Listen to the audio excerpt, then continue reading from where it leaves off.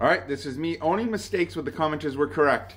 That blue staple is a code violation. Those are two 14-3 cables under one blue staple, which is not allowed. Let's get into it. I know not every place uses insulated staples, but it's definitely common practice up here in the Northeast. So these blue insulated staples are the normal thing everyone carries. But if you read the back of the box, it doesn't say anything about being able to do two cables.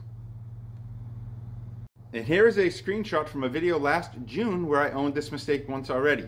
This is what the red insulated staples look like. See how they're longer? And if you compare the back of the boxes, here's the back of the blue insulated staples, here's the red insulated staple box where it talks about two cables. I don't even keep red insulated staples on the truck anymore because what does the box for the staples for this say? You are allowed to double stack every cable size all the way up to 10-2.